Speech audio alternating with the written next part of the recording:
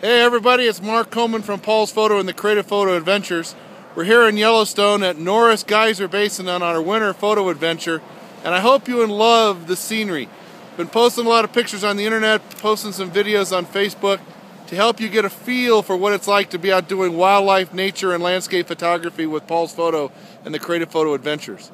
You know, it was 10 degrees below zero this morning when we were out photographing, and here we've got bright sunshine and beautiful colors and beautiful light behind us. Use your telephoto lens, use your wide angle lens, use your polarizing filter and succeed, because that's what it's all about, having fun and making great pictures.